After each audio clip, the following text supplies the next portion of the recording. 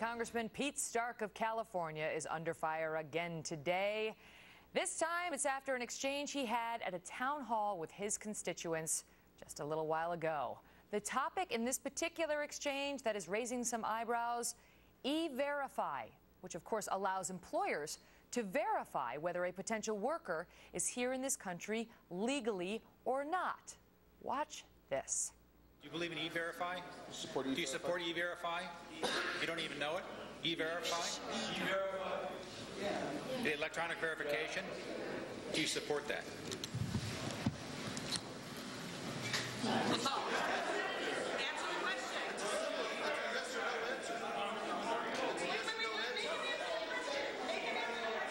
him answer.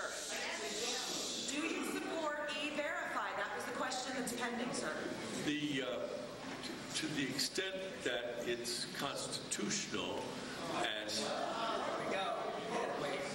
you don't like the Constitution, I know that. Yeah. That's Quiet. and doesn't deny people their constitutional rights. Do you have an opinion as to how it might be unconstitutional, sir? What might be unconstitutional? E-Verify. Oh, yeah. How is it unconstitutional? How is it unconstitutional?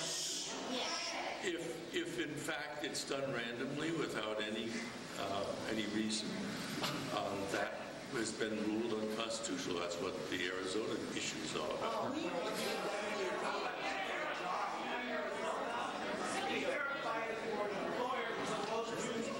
Right. Reports information that you hired people to see if they are legal or illegal with their documentation. How is that unconstitutional? It could pose a limit on somebody getting a job. Like an illegal alien?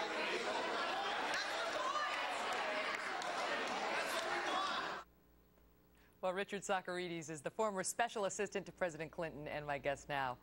All right, Richard, I don't know where to begin. What do you say? I don't know where to begin. You know, when I worked in Congress in the early 90s, they were already saying stuff about Pete Stark. Like, do you believe what he said today?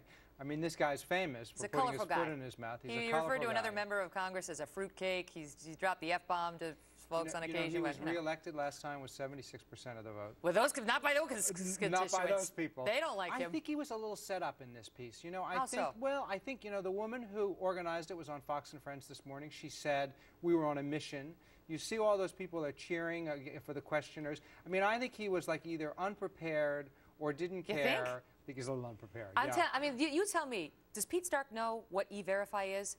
Well, it's hard to believe that he would not know because it's an important. It's hard to believe. It's an important thing that we're doing. Because what he said, I've got this written down on my my napkin. This is nothing but the best here at Fox News. It says if E-Verify done randomly without any reason, he says that's been ruled unconstitutional. That's what the Arizona issue is all about. No, it isn't. Yeah. And by the way, E-Verify, to the extent it's been challenged legally, was just upheld as lawful. Something was not computing in this at this meeting, and I think, you know, he had a bunch of people who were sort of all over him. He had just been asked, of course, about the Commerce Clause and the ability of the Congress to regulate on health care, and they were really in it, and I think he was either confused or startled or something was going on here. I think he was confused, and actually we've been told by somebody who is close to the congressman that he may have been confused in terms of the question. But here's what I want to ask you, because if you watch that exchange, and you heard it right there, he says to his own voters, you don't like the Constitution, I know that. Well, these people were attacking him. But it smacks of arrogance. It doesn't matter if you're being attacked. If you're a U.S. congressman, you're supposed to keep your cool, and you're not supposed to, you know, get in your constituents' faces and tell them you don't like the Constitution because they challenge you on something? Well, listen, he has a very unique personality, and he's done this kind of thing before with constituents, and it seems like the voters in his district don't mind because he was, as I say, was elected last time with 76%. He's one of the most senior members of Congress. I mean, it's certainly not how I would conduct myself or how I would recommend it to anybody. Certainly not how you would conduct yourself.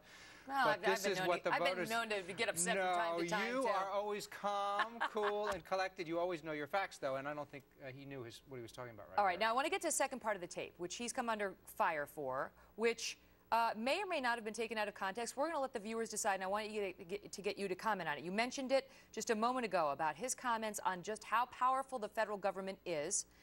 In particular, he was being questioned about health care. Now watch, we have actually obtained the full tape, and we've got his remarks in context for you. Watch this. Question is, how can this law be constitutional? But more importantly than that, if they can do this, what can't they?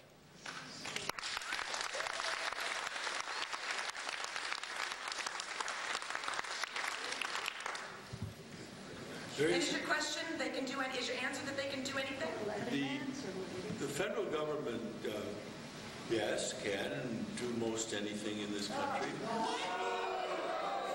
So if we rolled that tape back about 11 minutes, you said the federal government has the power or can do what it needs to do or wants to do.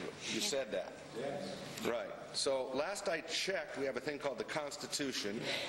There's 3 branches of government, but you're part of the answer that the federal government has the authority to do anything it wants. Would you roll the tape and get his answer?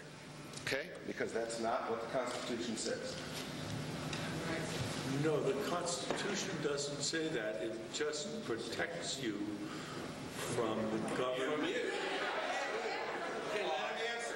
All right. It protects you from the government, if that's what I represent. And that's why it's there. So if, in fact, the government required you to do something that was unconstitutional, you would have the right to appeal that. Okay, so just so our viewers understand, first he said the federal government can do most anything in this country.